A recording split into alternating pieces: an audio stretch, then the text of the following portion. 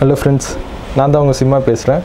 அதாவது இந்த வீடியோவில் வந்து இந்த டாப்பிக்கை பார்த்துருப்பீங்க, குரு பெயர்ச்சியால் யோகம் பெறும் ராசிகள் அப்படின்னு சொல்லிட்டு.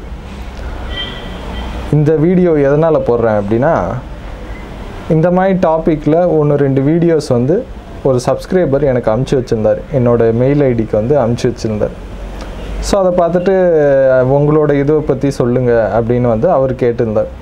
ஸோ அவருக்கு மட்டும் சொல்கிறது இல்லாமல் ஒரு வீடியோவாக எடுத்து போட்டோம்னா எல்லாருக்கும் யூஸ்ஃபுல்லாக இருக்கும் அப்படின்றதுக்காக தான் இதை சொன்னேன். அதாவது அதில் என்ன விஷயம் சொல்லியிருந்தாங்கன்னு வச்சுக்கோங்களேன், இந்தந்த ராசிகள் இந்த குரு பெயர்ச்சிக்கு ரொம்ப நல்லா இருக்கும். குருவோட வந்து 5, 7, 9வது பார்வைகளும் அதுக்கப்புறமேட்டு குரு இருக்கிற வீட்டையும் வச்சு சொல்லியிருக்காங்க. குரு வந்து 11ஆம் வீட்டில் இருந்ததுன்னா நல்ல லாபம் தரும் அப்படின்னு சொல்லுறது மட்டும் இல்லாமல், குருவோட பார்வை 5, 7, 9ஆம் பார்வைகள் 11ஆம் வீட்டில் இருந்ததுன்னா லாபஸ்தானம் நல்லாயிருக்கும், சந்திரன் மேலே விழுந்தாலும் ரொம்ப நல்லாயிருக்கும், அப்படி இப்படின்னு சொல்லிட்டு நிறைய சொல்லியிருக்காங்க அந்த வீடியோஸில். ஸோ அந்த வீடியோவை பார்த்துட்டு தான் இதை நான் போடுறேன். உண்மையிலே அப்படி ஏதாவது உண்மை இருக்கா அப்படின்னா கிடையவே கிடையாதுங்க. அது எல்லாமே ஜோதிடம் தெரியாத அறகுறைகள் சொல்லக்கூடிய விஷயங்கள் தானே தவிர உண்மையான ஜோதிடம் அது கிடையவே கிடையாது. ஏன் அது கிடையாது? அதாவது சந்திரன்லேருந்து 11ஆம் வீட்டில் வந்து பார்க்குது, குருவோட பார்வை இந்த காலகட்டத்தில் இருக்குது, ஸோ அதனால் லாபஸ்தானத்தில் வந்து பார்க்குறாரு குரு, நல்லா இருக்கும் அப்படின்னு சொல்கிறது முழுக்க முழுக்க முட்டாள்தனமான விஷயம். ஏன்னா சந்திரனுக்கு 11 ஒன்றும் லாபஸ்தானம் கிடையாது, லக்னத்துக்கு 11 தான் லாபஸ்தானம். சந்திர லக்னம்னு ஒன்று இருக்குது, அது வேறு விஷயம், சரிங்களா? சந்திர லக்னம் வந்து வேறு. ஸோ அதையும் இதையும் போட்டு குழப்பிக்காதீங்க. லக்னத்துக்கு 11ஆம் வீடு தான் லாபஸ்தானம். ஸோ அப்போ என்ன பண்ணணும் அப்படின்னா, குரு பெயர்ச்சி இவங்க டோட்டலாக சொல்கிற விதமே தப்பான விதம். குரு பெயர்ச்சி ராசியை வச்சு சொல்கிறதே தப்பு. நான் ஏற்கனவே லக்னத்தை படி பார்க்கணும் அப்படின்னு சொல்லிட்டு சொல்லியிருக்கேன், எல்லா லக்னத்துக்கும் வந்து சொல்லியிருக்கேன், சரிங்களா? ஸோ லக்னம் வைஸ் பார்க்குறது தான் கரெக்டாக வரும். அதுலேயும் குறிப்பாக இந்த பெயர்ச்சி, குரு பெயர்ச்சி, சனி பெயர்ச்சி, ராகு கேது பெயர்ச்சி இப்படியெல்லாம் பார்த்தீங்கன்னு வச்சுக்கோங்களேன், இந்த பெயர்ச்சி ஆகும்போது நான் எப்படி பார்க்குறேன்னா, அது எந்த கிரகத்தில் எந்த ராசிக்குள்ள கட்டத்தில் இருக்கோ அந்த வீட்டுக்கு மட்டும்தான் நான் பலன் சொல்லுவேன். நான் இந்த பார்வைகளை எடுக்கிறது கிடையாது. பார்வைகளை எடுக்காததுக்கு ரீசன் என்னென்னா, பார்வைகள் கோச்சாரத்தில் பெருசாக அந்த அளவுக்கு வேலை செய்யாது. உண்மை அதுதான். இப்போ நீங்கள் வந்து குருக்கு வந்து ஒரு இடத்துல இருக்குது, குருவோட பார்வை 5, 7, 9 3 இடத்துல பார்வை இருக்குது, அதனால் இந்த 4 வீடும் வந்து நல்லாயிடும் அப்படின்னு சொல்லுவீங்க குரு பயிற்சிக்கு. அப்போது சனி பயிற்சி அப்போ எப்படி இதுவாக இருக்கும்? சனி வந்து ஒரு இடத்துல இருக்குது, சனிக்கும் 3 பார்வை இருக்குது, 3, 7, 10. ஸோ அப்போ சனியோட பார்வை 3 இடத்துல அது நிற்கிற இடம். அப்போ சனியோட 4 இடம் வந்து சனி சம்மந்தப்பட்டிருக்கிறதுனால 4 வீடு வந்து அப்போ அந்த 2.5 வருஷம் நாசமாக போயிடுமா? ராகு கேது பயிற்சிக்கும் அப்படி தான் சொல்லலாம். ராகுக்கும் வந்து ஒரு 3 பார்வை சொல்கிறாங்க, கேதுக்கும் 3 பார்வை சொல்கிறாங்க, ராகு கேது இருக்கிற வீடு. ஸோ இப்படி பார்த்தீங்கன்னா 8 வீடு ராகு கேதுலேயே முடிஞ்சிடும். ஸோ அப்புறமேட்டு வந்து நீங்கள் என்ன பெருசாக பலன் சொல்ல போகிறீங்க? அப்போ என்ன கடைசி வரைக்கும் எல்லாருக்கும் கோச்சார பலன் தான் சொல்ல போகிறீங்களா? அது முழுக்க முழுக்க முட்டாள்தனமான விஷயம். நான் எனக்கு நேர்ந்த ஒரு சம்பவம் சொல்கிறேன். ஒரு 4-5 வருஷம் முன்னாடி இருக்கும், சரிங்களா? ஒரு 5 years இருக்கும்னு வச்சுக்கோங்களேன். எங்கள் வீட்டில் வந்து பேப்பர் வாங்குகிற பழக்கம் இருக்குது, நியூஸ் பேப்பர் வாங்குகிற பழக்கம். ஸோ அப்போ வந்து நியூஸ் பேப்பரில் உங்களுக்கு தான் தெரியும் இல்லையா, ராசி பலன் போடுவாங்க. சும்மா வந்து ஒவ்வொரு ராசிக்கும் இன்றைக்கி எப்படி இருக்கும் அப்படின்னு சொல்லிட்டு சின்னதாக தான் போடுவாங்க, ரொம்ப பெருசாலாம் இல்லை. ஸோ அந்த மாதிரி ஒரு 1 வேர்டில் போடுற மாதிரி தான் இருக்கும், 1 லைனில் போய் சொல்கிற மாதிரி. ஸோ அந்த ராசி பலன் போட்டு கடைசியில் அந்த ஜோதிடரோட பேர், ஃபோன் நம்பர் இருக்கும். ஒரு நாள் வந்து ஜஸ்ட்டு சரி இவருக்கு வந்து ஃபோன் பண்ணி எவ்வளோ வந்து அவர் வாங்கிட்டு இருக்காரு, அவரோட ஃபீஸ் எவ்வளோ வாங்குறாரு அப்படின்னு தெரிஞ்சுக்கலான்னு சொல்லிட்டு ஃபோன் பண்ணேன். அன்றைக்கி காலைல சீக்கிரமே பேப்பர் பார்த்துட்டு ஒரு 8 மணிக்கே கால் பண்ணேன். அதில் ரிங் ஆச்சு, அட்டன் பண்ணல, சரின்னு விட்டுட்டேன். அப்புறமேட்டு மத்தியானம் புத்துக்கு மேலே பண்ணிக்கலாம் அப்படின்னு விட்டுட்டேன். 10:30 மணிக்கு எனக்கு ஃபோன் வருது. அதே ஜோதிடர் வந்து அந்த நியூஸ் பேப்பரில் யார் எழுதியிருந்தாரோ அவர் வந்து எனக்கு ஃபோன் பண்ணார். ஃபோன் பண்ணி கேட்டார், இந்த மாதிரி நீங்கள் கால் பண்ணியிருக்கீங்க அப்படின்னு சொல்லிட்டு, ஆமாங்க நான் நியூஸ் பேப்பரில் பார்த்தேன், பார்த்துட்டு வந்து உங்கள்கிட்ட கன்சல்டேஷனுக்கு கால் பண்ணேன் அப்படின்னு சொன்னேன். அவர் வந்து அடுத்த கேள்வி என்ன கேட்டால்னா, எந்த பேப்பரில் பார்த்தீங்க அப்படிங்க.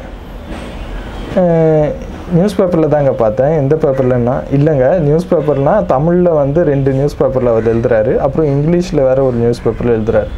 ஸோ எந்த பேப்பர்னு நீங்கள் சொன்னீங்கன்னா அதுக்கேற்ற மாதிரி நான் சார்ஜ் சொல்லுவேன் அப்படின்னு சொன்னார். அதாவது தமிழில் வந்து ஒரு 2 ரூபா பத்திரிக்கைக்கு வந்து கம்மியான விலை, புரியுதுங்களா, 500 ரூபா ஃபீஸ் வாங்குறாரு.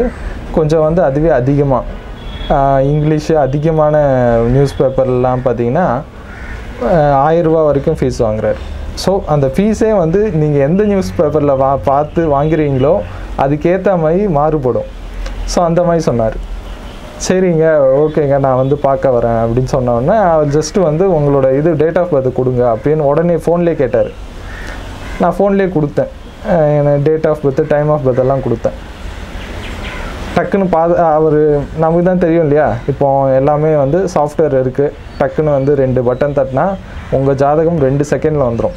அப்படியே ஃபோன்லேயே பேசிட்டு இருக்கும்போது அப்படியே வந்து போட்டுட்டு சொன்னார், ஏன்பா உங்களுக்கு வந்து இப்போ ரொம்ப ஒரு மோசமான காலகட்டமாக இருக்குமே, எங்கே போனாலும் வேலை கிடச்சிருக்காது, வேலையே இல்லாமல் வந்து திண்டாட்டமாக இருந்திருக்குமே, ஏன்னா உங்களுக்கு ராகு கேது தோஷம் இருக்குது, ராகு கேதுக்கு நிவர்த்தி பண்ணால் தான் இதெல்லாம் சரியாகும், ஸோ உடனடியாக வந்து என்னை பாருங்க அப்படின்னு சொன்னார்.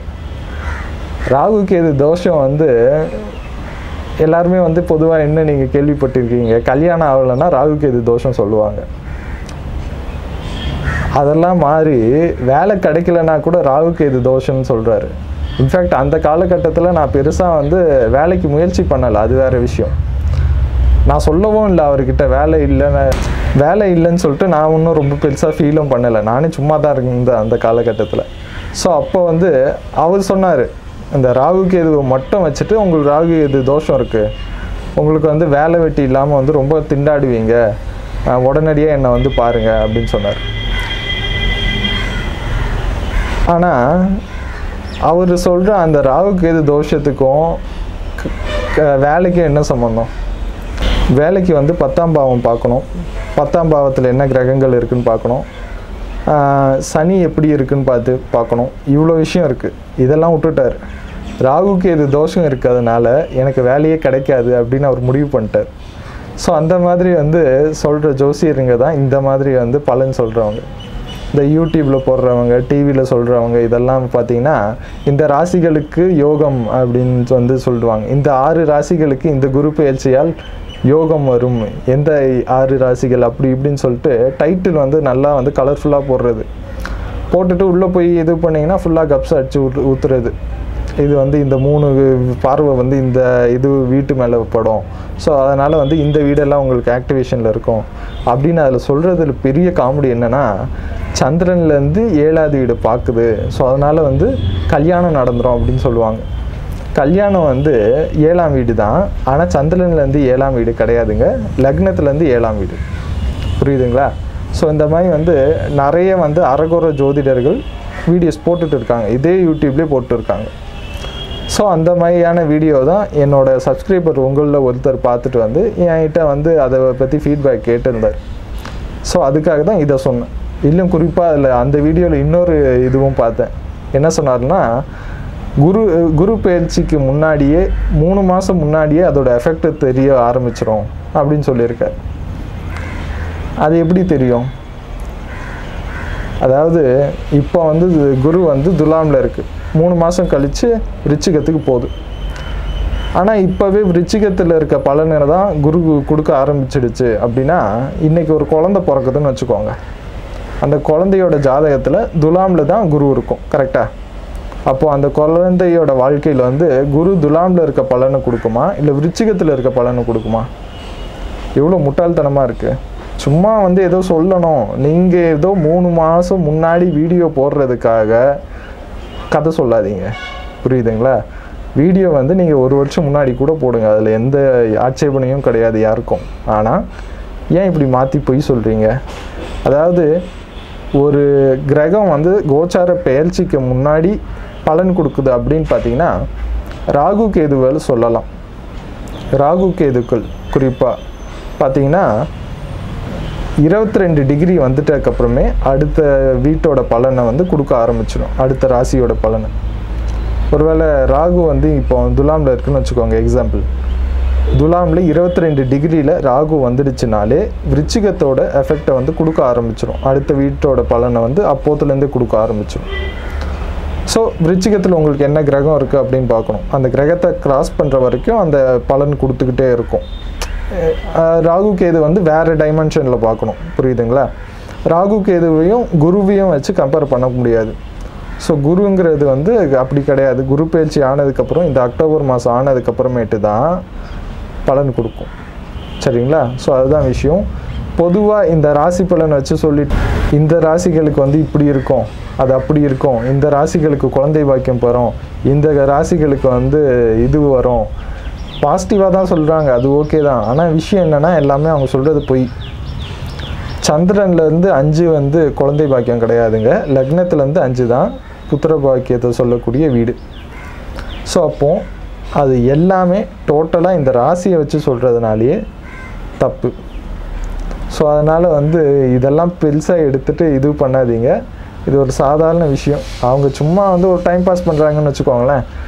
அவங்களுக்கு தெரிஞ்சதை டிவியில் வந்து இப்போ நம்ம ஊரில் பொறுத்த வரைக்கும் எப்படி தெரியுமா, எல்லாமே ஜோதிடர்களே இன்றைக்கி வந்து ஆட்டு மந்தைகள் மாதிரி தான் இருக்காங்க. முதல்ல எவனோ ஒருத்தர் ராசி பலன் சொல்ல ஆரம்பித்தான், அவனையே ஃபாலோ பண்ணிவிட்டு ராசி பலனை விட்டு வேற நகர மாட்டேங்கிறாங்க. அது உண்மையிலே மற்றவங்களுக்கு நடக்குதா இல்லையா அப்படின்னு கூட யாரும் உட்காந்து அனலைஸ் பண்ண தயாராக இல்லை. இன்றைக்கி வர ஜோதிடர்கள் எல்லாமே வந்து ஏதோ 10 வருஷம் முன்னாடி ராசி பலன் சொன்னாங்க, டிவியில் இப்பயும் சொல்லிட்டு இருக்காங்க அப்படின்னு சொல்லிட்டு நம்மளும் அதை தான் சொல்லணும் அப்படின்னு அவங்களா நினச்சிட்டு சொல்லிட்டு இருக்காங்களே தவிர அதோட உண்மை நிலவரம் யாருக்குமே புரியறதில்லை சொல்கிறவங்களுக்கு. அதுதான் இதில் வந்து மோசமான நிலை. ஸோ ராசி பலனை நம்பாதீங்க, லக்ன பலன் வந்து பாருங்கள், சரிங்களா? ஸோ இதுதான் ஃப்ரெண்ட்ஸ்.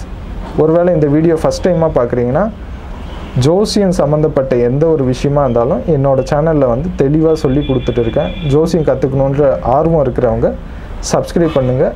அண்ட் தென் ஜோதிட கன்சல்டேஷன் என் கூட ஜோசியம் பார்க்கணும் அப்படின்னா தாராளம் கீழே தெரிகிற மெயில் ஐடிக்கு மெயில் பண்ணலாம், சரிங்களா? Thank you friends.